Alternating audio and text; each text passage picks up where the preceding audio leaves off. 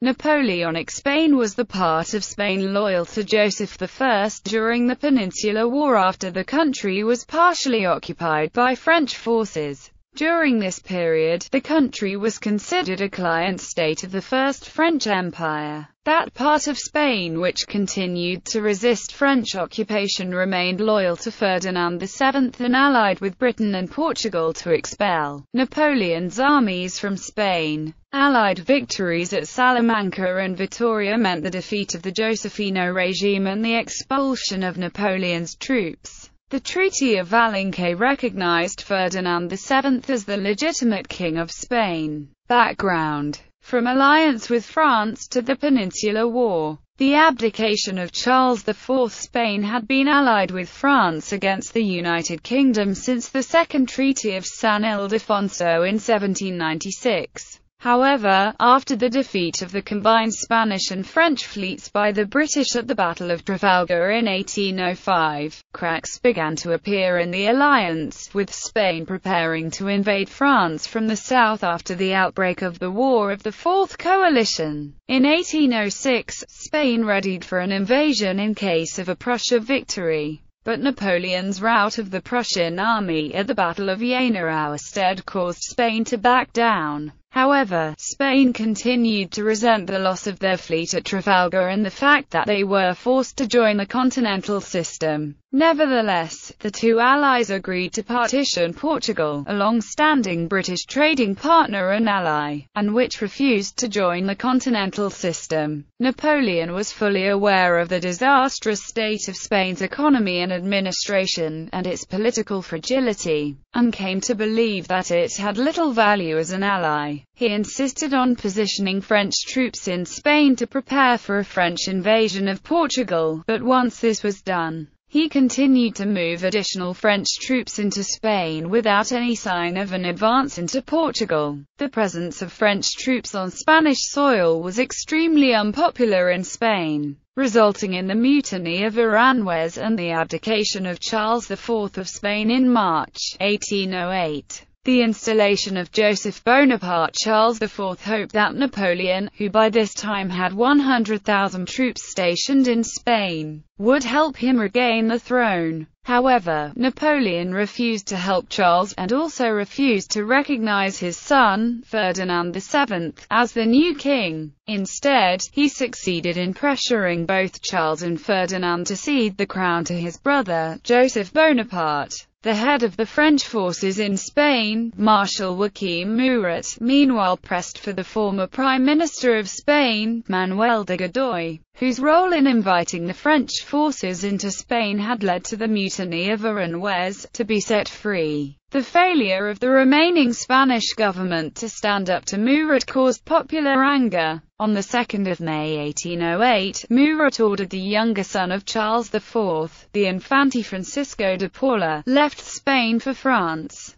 leading to a widespread rebellion in the streets of Madrid. The Council of Castile, the main organ of central government in Spain under Charles IV, was now in Napoleon's control. However, due to the popular anger at French rule, it quickly lost authority outside the population centers which were directly French-occupied. To oppose this occupation, former regional governing institutions, such as the Parliament of Aragon and the Board of the Principality of Asturias, resurfaced in parts of Spain. Elsewhere, juntas were created to fill the power vacuum and lead the struggle against French imperial forces. Provincial juntas began to coordinate their actions. Regional juntas were formed to oversee the provincial ones. Finally, on the 25th of September 1808, a single supreme junta was established in Aranjuez to serve as the acting resistance government for all of Spain.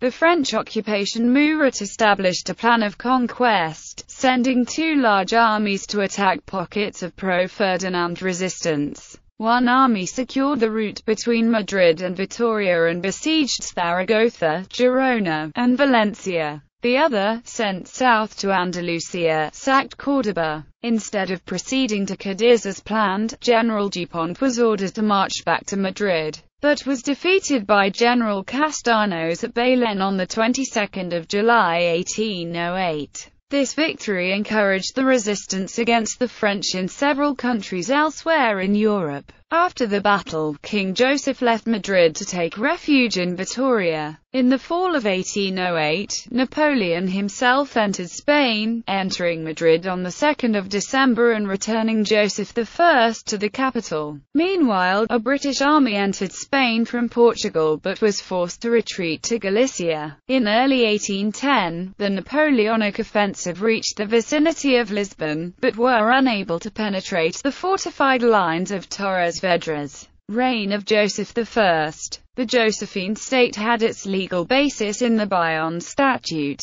When Fernando VII left Bayonne, in May 1808, he asked that all institutions cooperate with the French authorities. On 15 June 1808, Joseph, the elder brother of Napoleon, was made king. The Council of Castile assembled in Bayonne, though only 65 of the total 150 members attended. The assembly ratified the transfer of the crown to Joseph Bonaparte and adopted with little change apart from a constitutional text drafted by Napoleon. Most of those assembled did not perceive any contradiction between patriotism and collaboration with the new king. Moreover, it was not the first time a foreign dynasty had assumed the Spanish crown. At the start of the 18th century, the House of Bourbon came to Spain from France after the last member of the House of Habsburg, Charles II, died without offspring. Napoleon and Joseph both underestimated the level of opposition that the appointment would create. Having successfully appointed Joseph King of Naples in 1806 and other family rulers in Holland in 1806 and Westphalia in 1807, it came as a surprise to have created a political and later military disaster. Joseph Bonaparte promulgated the Statute of Bayonne on 7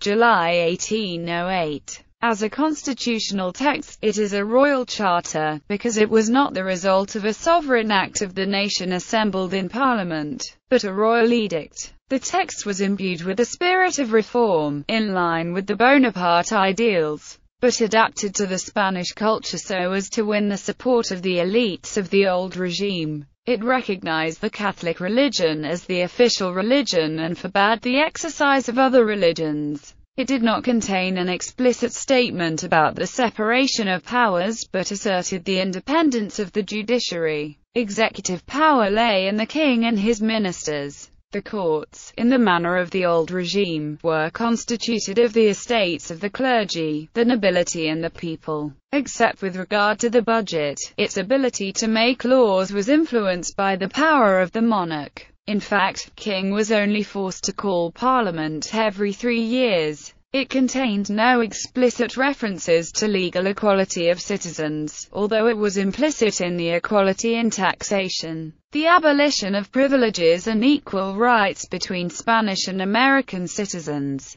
The Constitution also recognized the freedom of industry and trade, the abolition of trade privileges and the elimination of internal customs. The Constitution established the Cortes Generales, an advisory body composed of the Senate, which was formed by the male members of the royal family, and 24 members appointed by the king from the nobles and the clergy, and a legislative assembly, with representatives from the estates of the nobility and the clergy. The Constitution established an authoritarian regime that included some enlightened projects, such as the abolition of torture, but preserving the Inquisition. The Spanish uprising resulted in the Battle of Bailén 16–19 July 1808, which resulted in a French defeat and Joseph with the French high command fleeing Madrid and abandoning much of Spain. During his stay in Vitoria, Joseph Bonaparte had taken important steps to organize the state institutions, including creating an advisory council of state. The king appointed a government, whose leaders formed an enlightened group which adopted a reform program. The Inquisition was abolished, as was the Council of Castile, which was accused of anti-French policy. He decreed the end of feudal rights, the reduction of religious communities and the abolition of internal customs charges. This period saw measures to liberalize trade and agriculture and the creation of a stock exchange in Madrid. The State Council undertook the division of land into 38 provinces. As the popular revolt against Joseph Bonaparte spread, many who had initially cooperated with Bonaparte dynasty left their ranks. But there remained numerous Spanish, known as afrancesados, who nurtured his administration and whose very existence gives the Spanish War of Independence civil war character. The afrancesados saw themselves as heirs of enlightened absolutism and saw the arrival of Bonaparte as an opportunity to modernize the country. Many had been a part of government in the reign of Charles IV, for example, François Cabarrus, former head of finance, and Mariano Luis de Urquijo, Secretary of State from November 1808 to April 1811. But there were also writers like playwright Leandro Fernández de Moratín, scholars like Juan Antonio Llorente, the mathematician Alberto Lister, and musicians such as Fernando Sor. Throughout the war, Joseph Bonaparte tried to exercise full authority as the King of Spain, preserving some autonomy against the designs of his brother Napoleon. In this regard, many afrancesados believed that the only way to maintain national independence was to collaborate with the new dynasty. As the greater the resistance to the French, the greater would be the subordination of Spain to the French imperial army and its war requirements. In fact, the opposite was the case. Although in the territory controlled by King Joseph I, modern rational administration and institutions replaced the old regime. The permanent state of war reinforced the power of the French marshals, barely allowing the civil authorities to act. The military defeats suffered by the French army forced Joseph I to leave Madrid on 3 occasions, the first in July 1808. Following the Battle of Bailén until it was recaptured by the French in November. The second time was from the 12th of August until the 2nd of November 1812 whilst the Anglo-Portuguese army occupied his capital. The king finally left Madrid in May 1813 and Spain in June 1813, following the Battle of Vitoria, ending the failed stage of enlightened absolutism. Most of Joseph's supporters fled to France into exile, along with the retreating French troops after the war. The property was confiscated. Joseph abdicated. Post-abdication, Joseph spent time in France before traveling to the United States. He lived there from 1817 to 1832, initially in New York City and Philadelphia, where his house became the center of activity for French expatriates. Joseph Bonaparte returned to Europe, where he died in Florence, Italy, and was buried in the Les Invalides building complex in Paris. Second Government of Spain, Cádiz-Cortés. In 1810, the Cádiz-Cortés was created. It operated as a government in exile. The Cortés Generales had to move from Seville to Cádiz to escape the French advance. Its members disbanded and transferred its powers to a council of regency. The 5 regents convened the meeting of the Cortés in Cádiz. Cortés were representatives of the estates, but were unable to hold elections either in Spain or in the American colonies. The assembly thus lost its estates in favor of territorial representation. The Constitution of Cádiz. The Cortés opened their sessions in September 1810 on the Isle of Leon. They consisted of 97 deputies, 47 of whom were alternates from Cádiz residents, who approved a decree expressing represent the Spanish nation and declared legally constituted in general and special courts in which lay the national sovereignty. The constitution they wrote did not last long. On the 24th of March 1814, 6 weeks after returning to Spain, Ferdinand VII abolished the constitution and had all monuments to it torn down. The Allied victory in March 1813, threatened by the Anglo-Spanish army. Joseph had left the capital and the Allied offensive intensified and culminated in the Battle of Vitoria in June. French troops were finally evicted from Spain following the conclusion of the Siege of San Sebastian in September 1813. So removing any possibility of a return. In December 1813, the Treaty of Alenquer provided for the restoration of Ferdinand VII.